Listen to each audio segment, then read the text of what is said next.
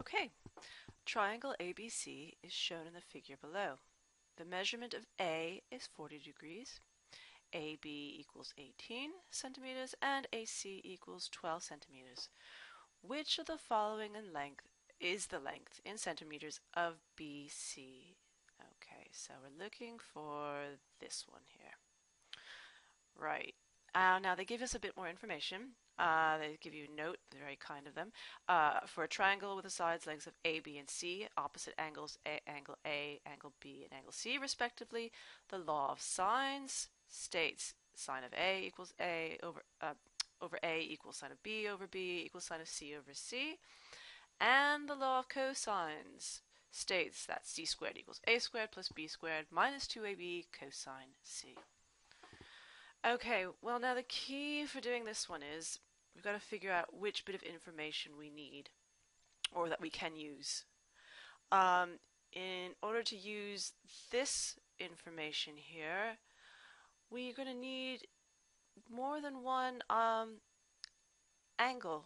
We're only given one angle, so it's not going to really help us to find this length here. Well, let's look at this cosine, the law of cosines here then. We're given two lengths, either A, B, or C, we're not sure yet, and we're given one angle, which is what we'll need here. So this is the formula we're going to use then. Okay, so the next step is figuring out what's going to be sides A, B, and C. They've already labeled some A, B, and C, but that's not going to help us here necessarily.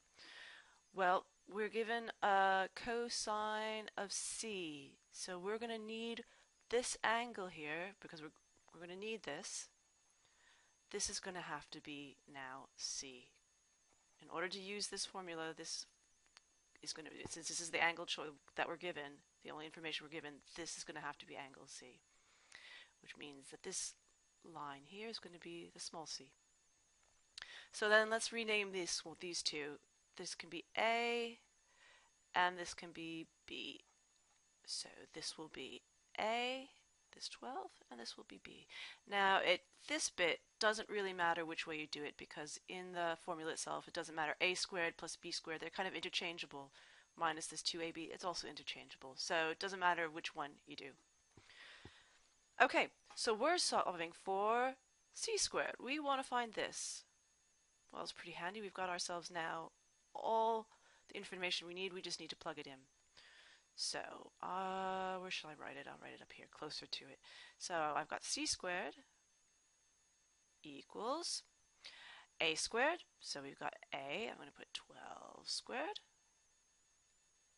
I'm not going to multiply it out. Plus B squared. So we've got B here plus B squared. 18 squared. Minus 2AB. So I got 2 times A, we got again, which is 12, times B, which is 18, cosine of 40, angle C. Okay, almost there. Last thing now, we've got C squared, but we don't want that. We want this, which is just C. So in order to get rid of the squared, we're going to have to square root it, take the square root of it, which will be C. And I'm not going to write this whole thing out. I'm just going to take the whole square root of this whole thing. Sorry to write over that, which is answer choice E.